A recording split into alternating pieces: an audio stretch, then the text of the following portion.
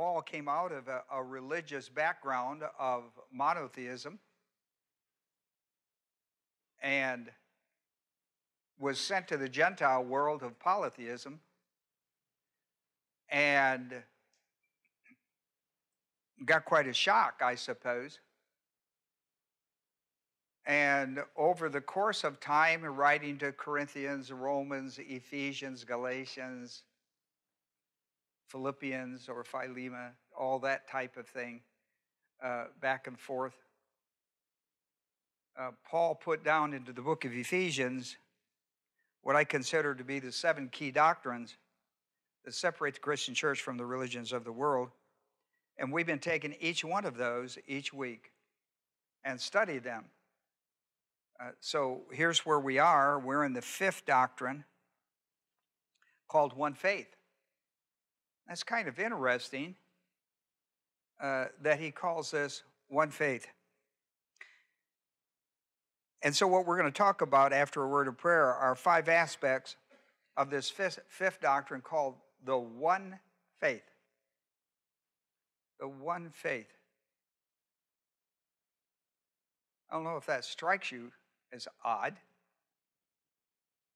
One faith. Not 2, not 3, not 4. Called it one. Used the Greek word heis. Called it one. One pistos. So let's have a word of prayer and we'll get into this study and pull this thing apart and try to understand what he meant so that we can walk away with one faith. Let's pray. Give you a moment of silence as a believer priest indwelt by the Holy Spirit.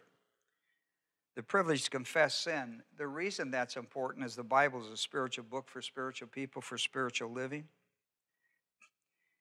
You can't learn it nor live it in carnality. Evidence of carnality is personal sin. It separates you from the great ministry of the indwelling Holy Spirit and the fellowship with the Father through the Holy Spirit. Confession of sin removes that inner barrier of carnality. Through 1 John 1:9, if we confess our sins, he's faithful and just to forgive us and to cleanse us from all unrighteousness. Could be mental attitude sins. It could be overt sins. It could be sins of the tongue. As 3 examples. The believer priest out of 1 Peter 2 should confess his sins in order to study the Word of God under the ministry of the Holy Spirit who teaches and recalls. John 14:26. I give you that moment.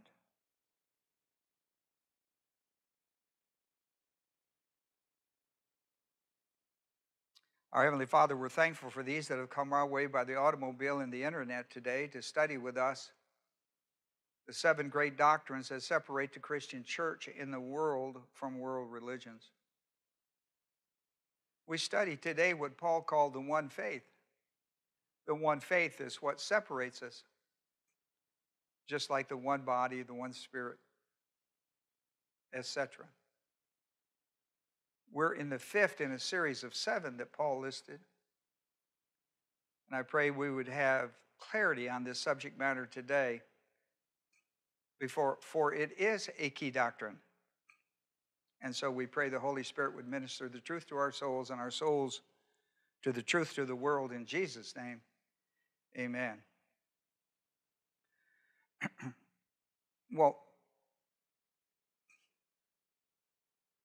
if you were like me, you grew up in a non-religious climate. I didn't have to become a Christian to understand faith. Faith was something that my family talked about a great deal. As farmers, we understood faith. As business people, they understand faith. Faith is not just a religious word. The non-religious world talk about faith, just like they talk about love, just like they talk about mercy and compassion. And so the question would be, what separates that? Well, let me tell you a few things. Even though the term faith is used by the non-religious community, it's used by the religious community, and it's used by the Church of Jesus Christ completely different. He says this is the one faith that is different. And so we're going to talk about that. Point number one, faith is not an exclusive term to Christianity. In fact, is it a common term? It is a common term in the non-religious world as well as the religious world. It is a common term. If you was to study any of the world religions, you would find the word faith would be a major doctrine. If you went and lived among the non-religious community, you would find that faith was an important doctrine as far as a term. So let me talk about common principle. Here is the common principle among all of them. Here's a common principle. Faith must have a reliable working object. Anybody that has faith believes that. It don't matter if it's a non-religious, religious, or Christian. They all have one thing as far as a common principle. The common principle of faith is that, okay? Now, in the non-religious world, it refers to an alliance or an allegiance to duty and fidelity to what one promises. My grandfather, when I was a little boy, we would go to the bank once a year for seed money. One local bank, one banker. My grandfather would walk in, and the banker would call him by his first name, Guy, and he would call him by his first name. And a deal would be done. He would ask my grandfather what he needed this year. My grandfather would tell him. They would shake hands, and it was over.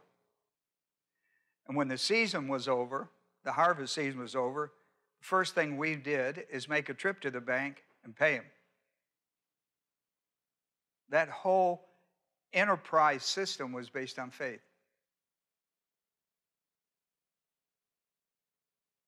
An allegiance of personal duty and fidelity to what one promises. Of course, that was America in the 40s and 50s.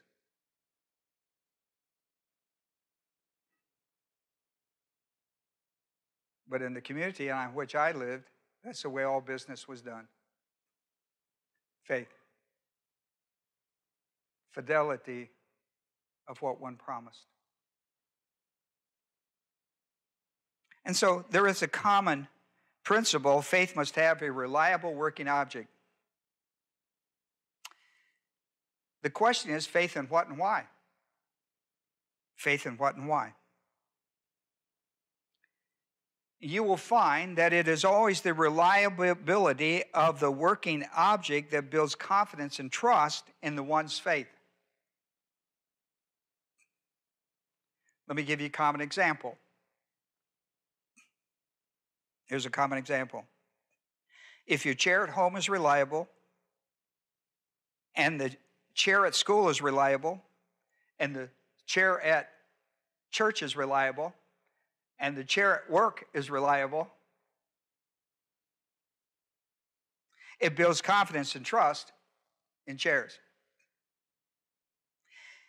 However, if you sat in a chair that was problematic, you would lose confidence and trust or faith in chairs or specific kinds of chairs.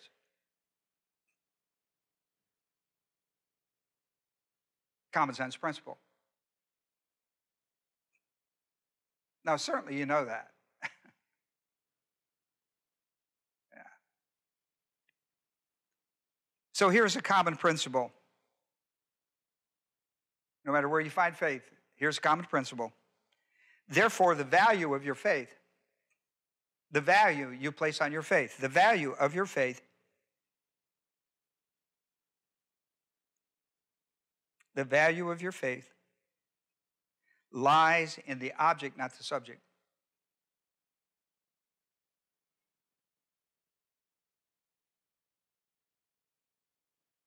No matter how you believe, if that chair keeps falling and hurting you, you change your faith idea about chairs or specific chairs. Your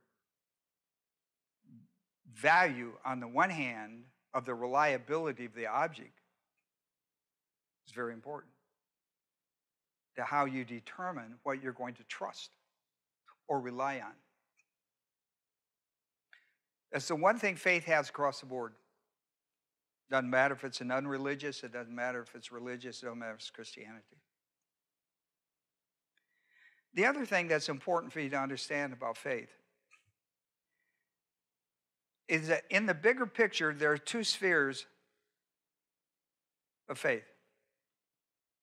Two spheres of operation of faith. How faith operates. There's two spheres. There's the dynasphere of the cosmic system, the way the world views and the way the world deals with stuff. We call it cosmos diabolicus. And the reason we do is because in John, the 12th chapter, and the book of John deals with it. It says the God of this world, referring to Satan, controls the way people view and think things out, how they process their thinking. 1 John 5:19, John picks that subject back up. The book of Revelation is about the war between God and Satan.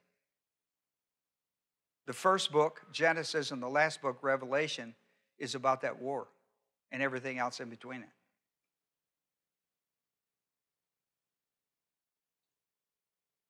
So this is really important. By now you realize I'm at point 2. There are two spheres. There's the cosmic system. That's just the Greek word for world. The dynasphere of cosmos, where diabolicus is taught. The devil's system of way you view things. And there is the divine system, the dynasphere of God, the dynasphere of divine thinking. So over here in Satan's, the cosmos system, we call it cosmos diabolicus. It's a viewpoint of life based on world away from God. On the divine dynasphere, everything is based on the character of God and the Word of God. Everything. Everything. Over here, everything's based on what Satan's pushing. Over here is everything's God's pushing.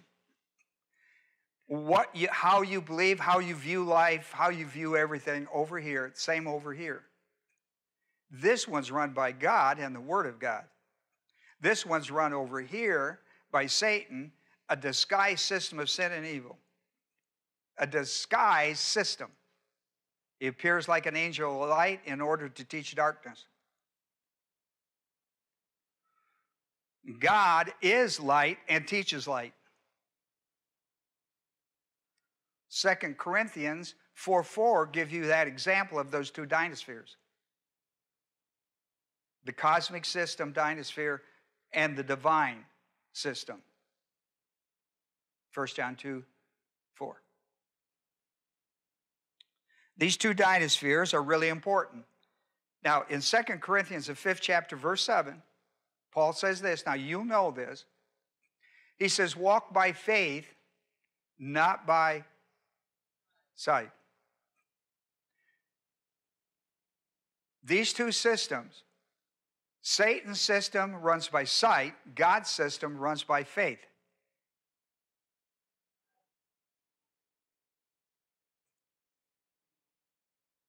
You understand that? The question is sight in what? Philip says to Jesus,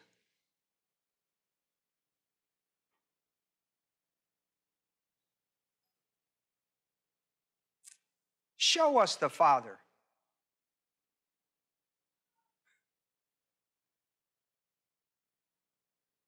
And they mean by that, touch, feel, experience, like we do in the world.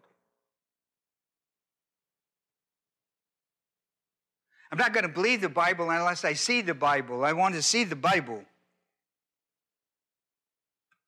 Show us the Father, and it will satisfy us.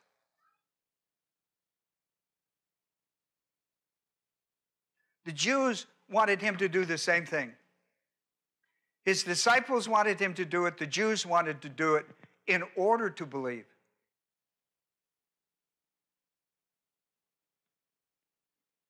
You know what he told them both?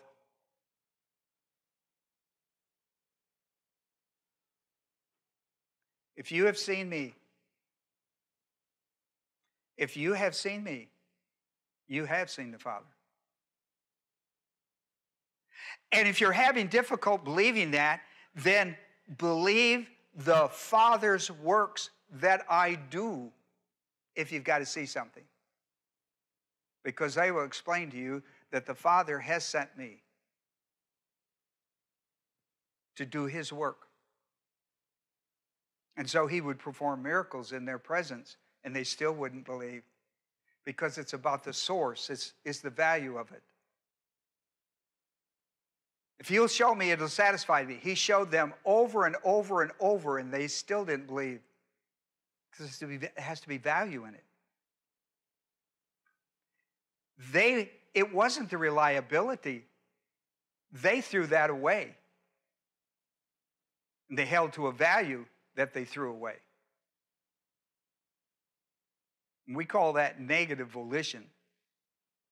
That turns into reversionism and builds scar tissue on the soul so that you couldn't show them anything they would believe, because they're in darkness, not light. Jesus said, I am the light of the world. And people remain to stay in darkness. And so it's important that we understand some basic principles. Thomas, one of the hand-picked disciples of Christ, Thomas was told by the disciples themselves, excitingly, that they had seen and talked with a risen Lord Jesus Christ.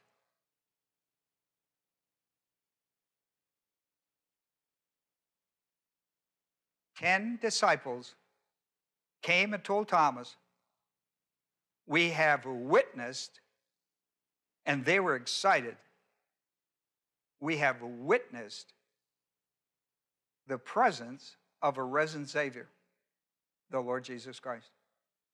And listen to what Thomas said. Thomas said to them, unless I see, I will not believe. Unless I see. And it wasn't just enough, unless I see. Thomas said, unless I see the nail scars and see the puncture of his side, the wound of his side, I will not believe. Just think of that. Just think if Jesus in his resurrection body had been healed of those things, Thomas would not have believed. He put restrictions on it.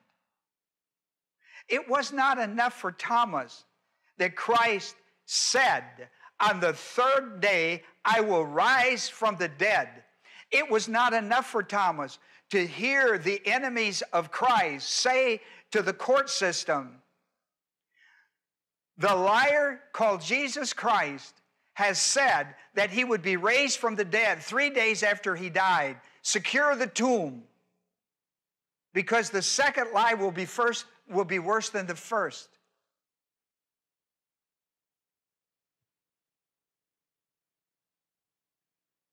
Thomas was not going to believe in a resurrected Christ unless he could see the nail scars in his hand and his side with a wound on it. The resurrection of Christ was not enough for Thomas.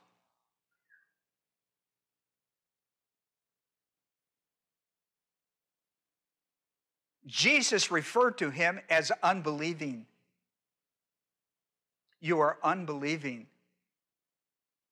You will see, here's the point. You'll never have faith unless you have believing.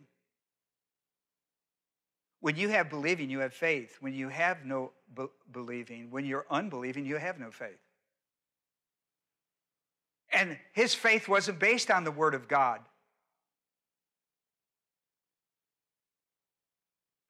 It was on evidence, visual evidence of a resurrected person. Visible evidence. Now think of his request.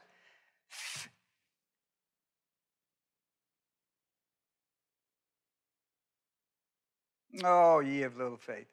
Huh? Oh, ye of little faith. He wanted physical evidence out of a resurrected body that it had died. It required Christ to show up and give him the evidence, because that wasn't part of the evidence that he was raised from the dead. Part of the evidence that he was raised from the dead was on the third day he would come out of the grave.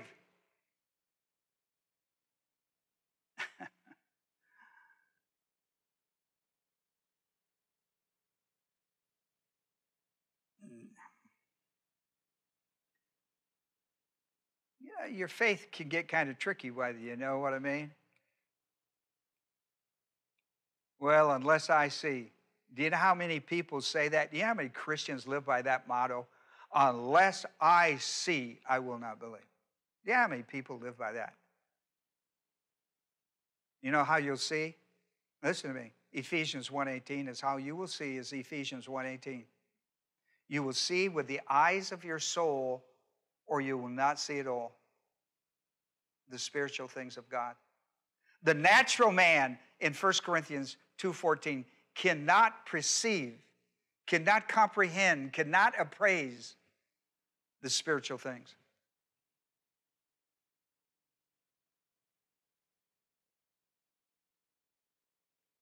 I will not believe unless I see. Unless I see, I will not believe. That's not the way faith works. I have faith so that I can see. I have faith that I can see the things of God.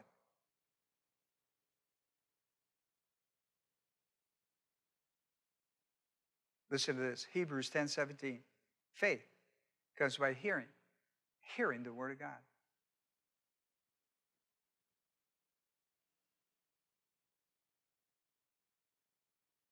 Here's what you're missing. At the very top of your paper, will you write this down? I want to show you something. It's important. Write the word of God. Just write that down. This exercise is important. Could be a gate question. Now I want you to do something.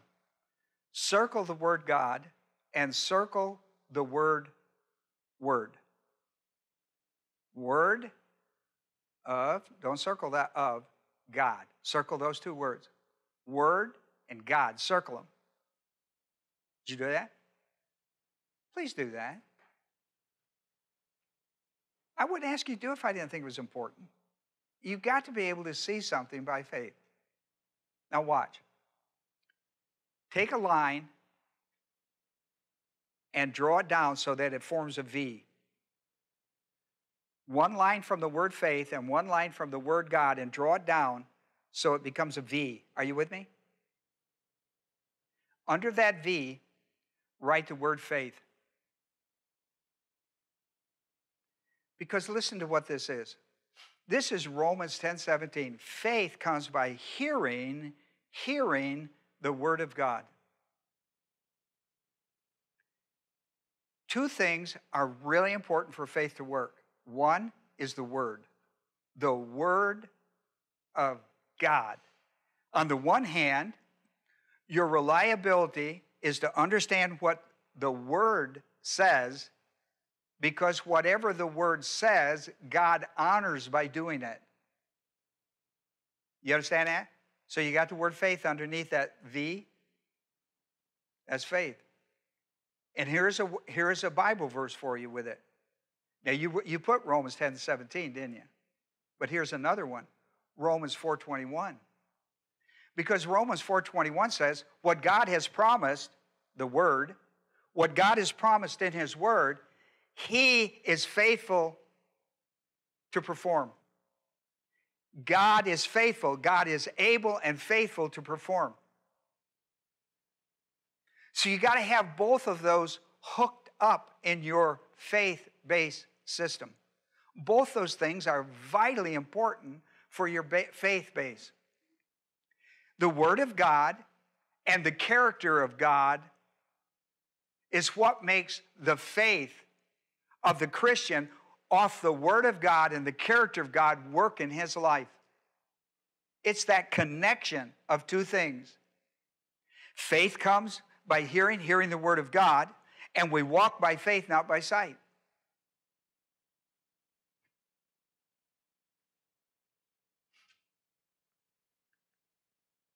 That's how the one faith system works.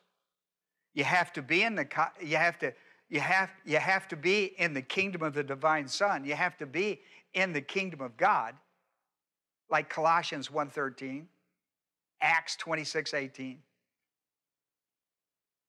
Through the gospel of Christ, He transfers you from the world of darkness into the world of light. The Word of God is called light. We're called children of light. Jesus is the light. God is light. In Him there is no darkness.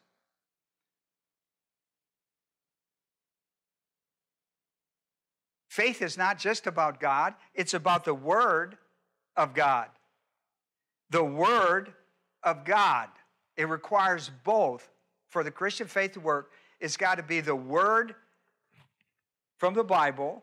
The Word. Faith comes by hearing the Word of God.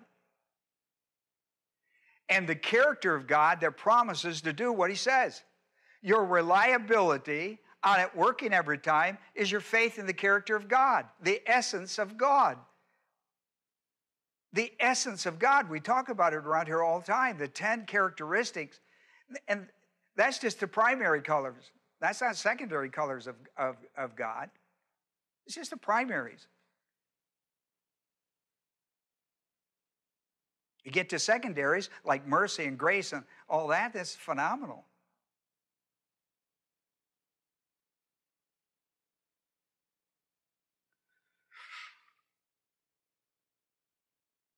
Jesus told Thomas, you got to stop unbelieving and start believing. And this is how it works. It works the Word of God. Got to have them both. Can't have one without the other. That's what makes the Christian faith uniquely different. Bible, Christian Bible, completed, and the character of God that stands behind His promises.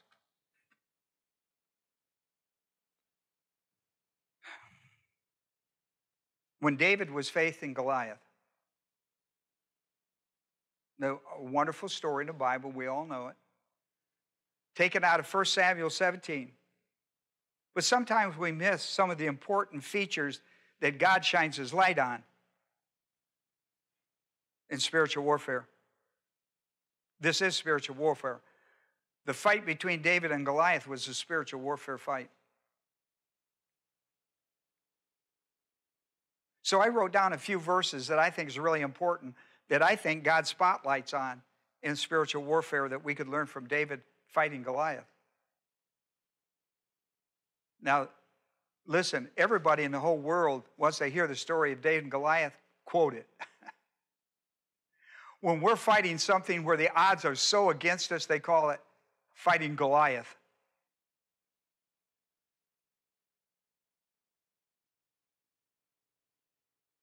Las Vegas would have never put any money on David.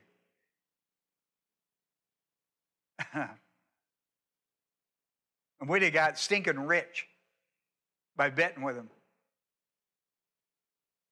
Right? Talking about a lottery. I'm putting my money on David. He killed a lion and a bear, and has the confidence he'll kill him because he understands God likes odds like that.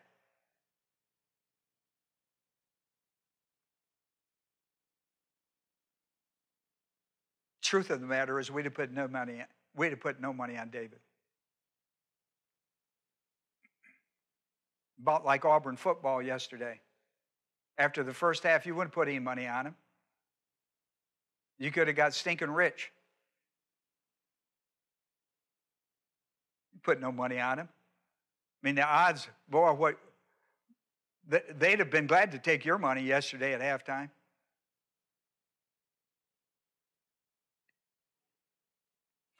So I wrote a few verses down for you that I think he spotlighted. For example, in verse 16, Goliath came out every day, defied the God of Israel and the army, and taunted them, listen to me, for 40 days. He come out every day and blasphemed their God, their army, and everything about him for 40 days. For 40 days, we had to listen to all the media cover it. And Vegas putting odds. Nobody giving him a dog's chance. This 9-foot man stands out with his armor and all of his decorations of the world on him. In the bright of the sun of the day, when it glistened off from his armor and would blind you, came out every day. Send me somebody. Send me somebody from your great God and army to fight me. Winner take all. 40 days. David shows up towards the end of this. When he comes out and beats his chest and screams out, "You bunch of cowards, your God is a coward, you're a coward, your army's a coward. Is there no one in Israel that can fight Goliath?" David, the little shepherd boy with his sack lunch, was appalled. Who is this person that dare defy God and the army of Israel? Who is this guy? His brother said, "You better shut up. You don't know anything about war, and you don't know anything about anything." He said, "Well, I know something." "You don't talk about my God that way." "Well, shut up and go back home then. This is no place for you anyhow." Listen, it was the right place for him. It was the wrong place for them. They had no battle courage. They had no faith. They lost their faith when the man walked out and the sun shined on his armor and he was 9 feet tall and he had all of these victories listed all about him. It took a small army just to carry his weapons that he used. Who you putting your money on? Who you putting your money on? In verse 36 and 37, David is overwhelmed by his blasphemy against God. And David only knows this. Listen to what this is all David knows. The battle is always the Lord's. I saw him kill a lion. I saw him kill a bear.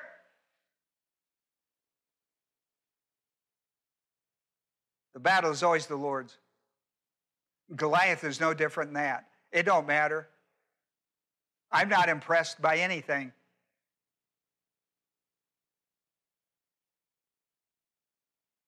David steps out and asks him to surrender.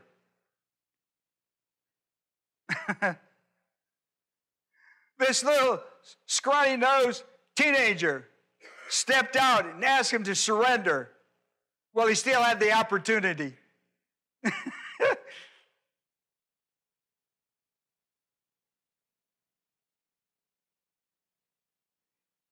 He said, is this a joke? Goliath says, is this a joke? Is this all Israel has got to send a baby, a boy to do a man's job?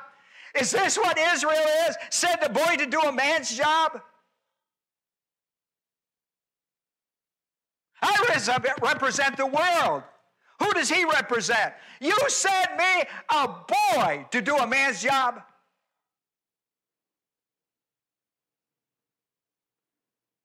He looked at David and said, son, you need to go home. If you challenge me anymore, I'm going to feed your carcass to the birds of the air and the beasts of the field.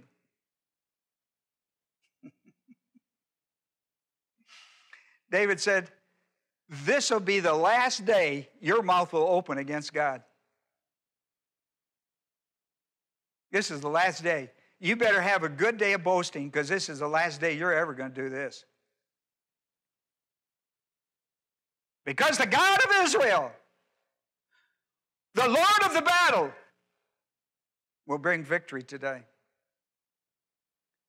And since it's your request, we're going to let the birds of the air and the beasts of the field eat you. Since it's your request. There will be no honorable burial for you.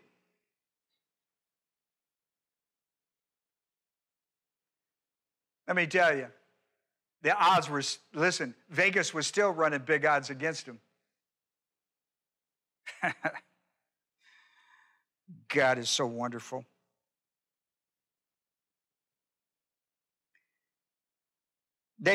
Goliath says to him, what are you going to fight me with? Words? What's he going to fight me with? Words? No, I'll tell you, David says, I'm going to fight you with the word. I didn't come out here to jaw you. I come to shut your jaws.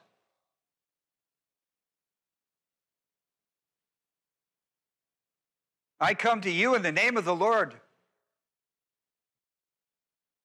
the God of all Israel and the only God of the world. And this is going to be the worst day of your life, Goliath. I promise you, this will be the worst day of your life.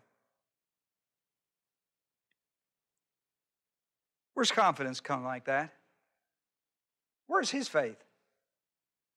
You think it's anywhere other than the Lord? The battle is the Lord's. All I got to do is give it to him. There's where it takes faith. Faith to give the battle to the Lord when Goliath thinks he's bigger than the Lord.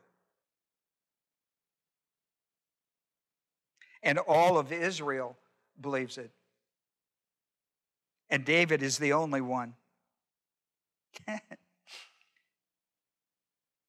He says to him, who is this uncircumcised Philistine that would dare taunt and blaspheme the God of Israel? You don't call people to their face like that. It's uncircumcised Philistine.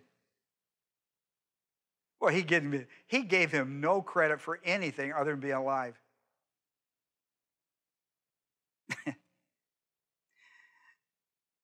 I come to you. I come to you in the name of the Lord, the God of Israel. It is enough. When is he enough for you? You're always telling, well, if you don't prove to me, if I don't see this, then it's not sufficient. When are you going to stop that? When are you going to stop that? Why don't you read that story and put your life in David's shoes? Why don't you read that? And then when you put your life in those shoes, how about putting them in your real life? Because you know how that story turns out.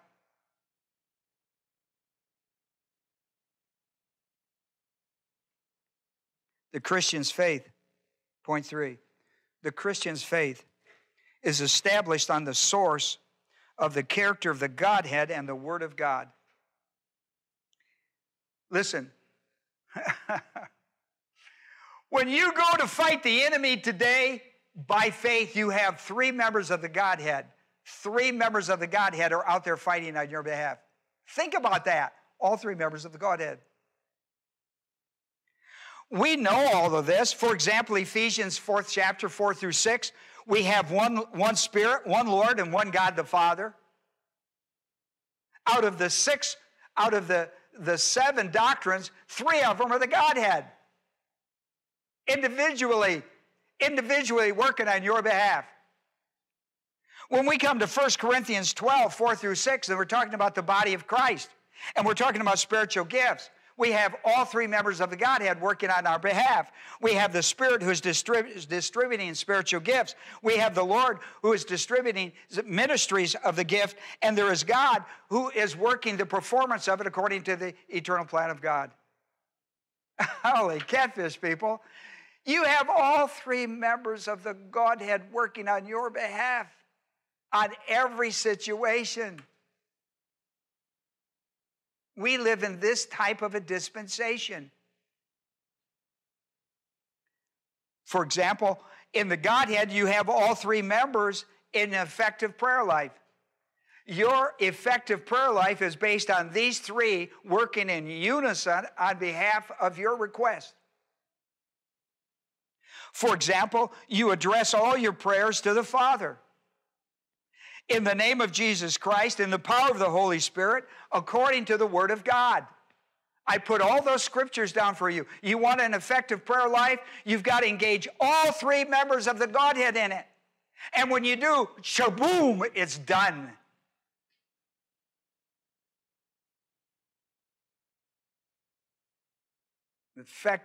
The effective or effectual prayer of a righteous man is based on the Word of God working all 3 members of the Godhead in unison on your prayer request. Think about that. Listen to Jude 20. Listen to Jude 20. But you, beloved, building yourselves up on your most holy faith. How do you do that? Write this down. 2 Timothy 3:16 and 17. That's how you do it. That's how you do it. You inhale, exhale the Word of God towards the character of God. You inhale, exhale. That's the faith cycle. You inhale, exhale. And God begins through the Godhead, the entire Godhead gets operative immediately on behalf of that. We live in one of the most unique dispensations you could have ever imagined to live in. We live in when all 3 members of the Godhead are engaged in your life all the time. Why do you walk around defeated? You look like the army of Israel who doesn't know how to battle victoriously. You're carrying way too much self-armor and not enough divine armor. David didn't fight Goliath in his own ability. He fought it in the name of the Lord God Almighty. He knew how to engage him. Building up faith in the Christian life comes from cycling categorical doctrine. We call it the faith cycle, based on inhale, exhale. There's an inhale side to it, there's an exhale side to it. We call it hearing, going to believing, going to applying, going to completing. That's an inhale, exhale.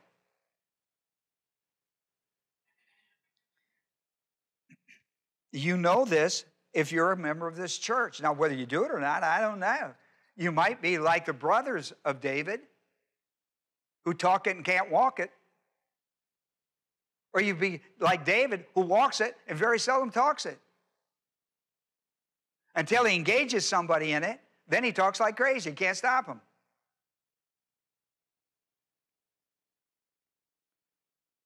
Noah and the ark. I picked out another story for you. Noah and the ark.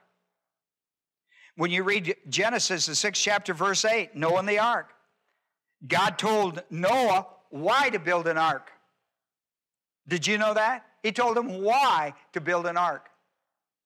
He said, the world is corrupt, I'm going to destroy it. The world has gone corrupt. The world has gone corrupt. They're evil. The world is filled with the violence of evil. And I'm going to bring a closure to it. That's 6th chapter, first 13 verses, by the way. Then God told him how to build the ark. Because Noah had no idea what kind of a flood was going to come with water because they didn't have any. They had no idea the amount of rain and storm that they were going to get. They never had it. Nobody fished in a boat.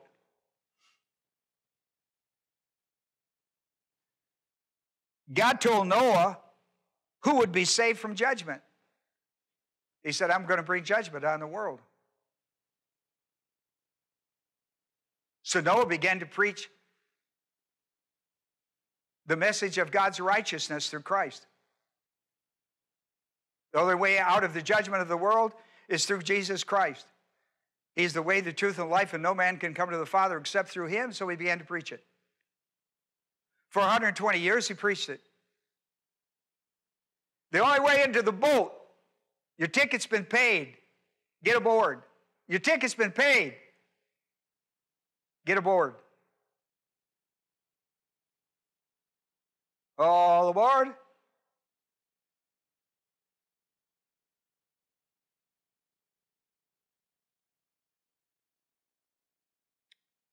Listen, 120 years of preaching. The only people converted was his own family. And he was happy for that. 120 years. At least you get disappointed. 120 years. Got this great big boat called the Ark. Listen, what? 7 people plus him?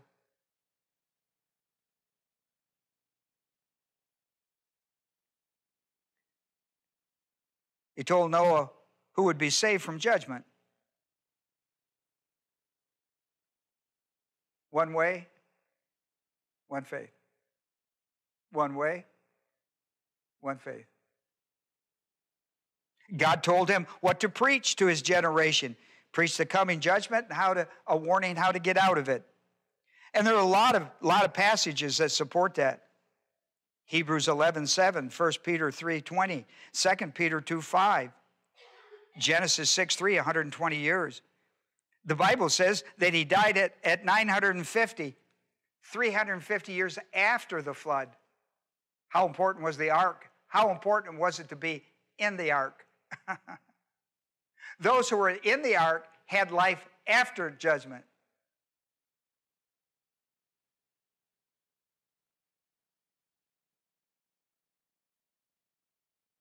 Now I'm going to close this out. When I tell you that Christians are instructed to walk by faith and not by sight, out of 2 Corinthians 5:7, what you miss is what's in verse 6 and verse 8.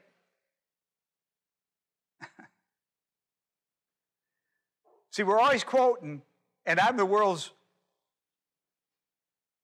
advocate of 2 Corinthians 5:7, walk by faith and not by sight. What we miss is the subject.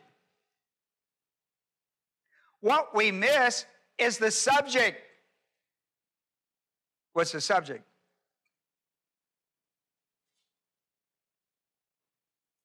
How you live in your body and how you live out of your body in the Lord. Right? Well, gosh, you got 6 and 8, right? That's what we call the sandwich. Life after death. This is what Paul was talking about in Romans 14:6-8, when he talks in verse 8. He says, for me to live is Christ. If I live, it's Christ. If I die, it's Christ. Therefore, it's always about Christ. If I live, it's Christ. If I die, it's Christ. Therefore, it's all about Christ.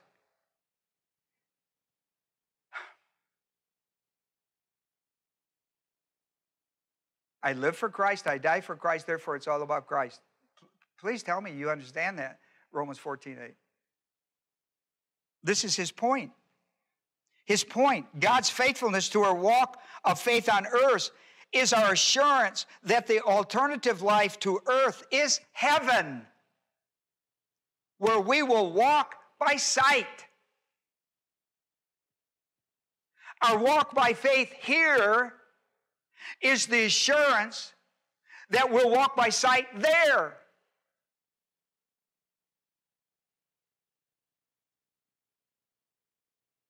Don't get them confused. Well, let's close. Let's close in a word of prayer. Men will take the offering. We'll take a 15-minute break. We'll come back to the Eucharist, and then we'll go home.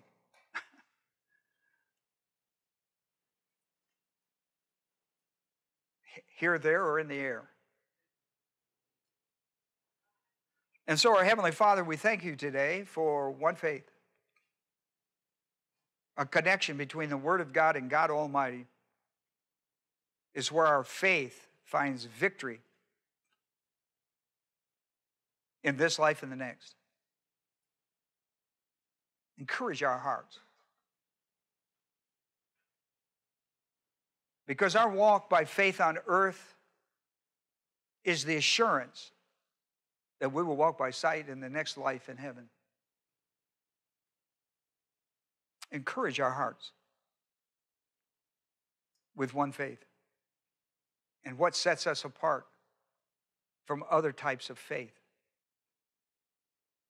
Take this offering today, Father, and may we be good stewards of it as people give honorably out of love for missions, for ministry, for the work of the Lord through this body of Christ. For we've made our prayer in Jesus' name. Amen.